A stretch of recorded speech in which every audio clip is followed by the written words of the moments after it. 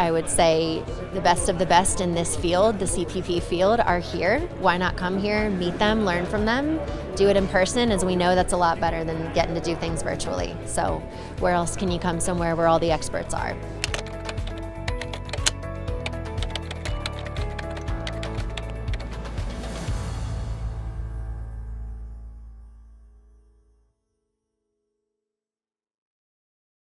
All right, thank you guys all so much. My name's Lexington Brill, currently a senior at the University of Chicago, and I'm going to talk to you guys about microbenchmarking and Murphy's Law, where pretty much everything that can go wrong will probably go wrong.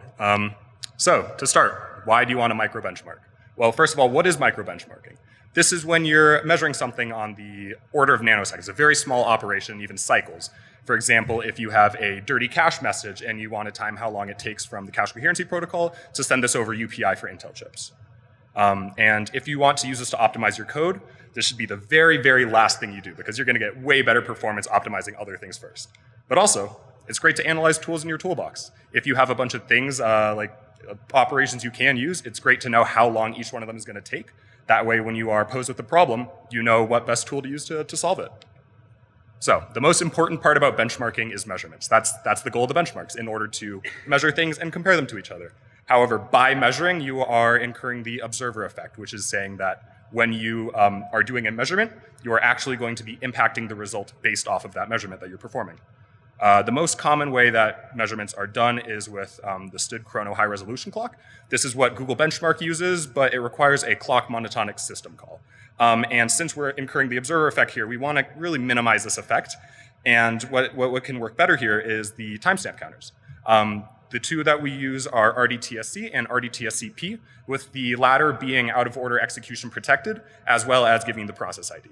And these use the top frequency cycles for the CPU in order to set the rates that the cycles are going at. So in order to make sure that what you're benchmarking is actually aligned with this, you want to do things such as disabling P states, C states, turbo boost, thermal throttling, or anything that will keep your CPU from max frequency. So it's a scary world out there. How do you stay safe? You want to turn optimization off. This is really good for making sure that dead code is not going to be eliminated if you're benchmarking a write and you're not doing a read. That code's out of there with the optimizer. However, it's not always going to protect you from things like out of order execution. So you should still check your code, see if you need memory fences, see if you need to toss something like a volatile keyword in there to make sure your operations are actually happening when you want them to happen. You also want to minimize overhead in your measurement loop. Let's say you're benchmarking something like an L2 cache read. And after that first run, it's an L1 cache read. So you have to find a way to make sure that you're still reading from the L2. And by doing this work, you're going to be adding more code that you need to deal with. And what do you do when you want to see what a little bit of code is doing to your program? Benchmark it. Figure out how long it's taking, then subtract that from your other measurements. You can also use statistics. You see if your errors are normally distributed and see the order of your variance. If your variance is on similar or same order as your measurements themselves, you probably want to take everything you measured with a grain of salt.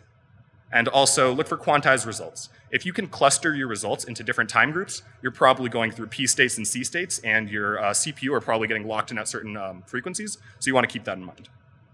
Additionally, 99th percentile measurements are just as important as mean, because it really explains to you, when you're having a bad day, how bad is that day going to be for your code?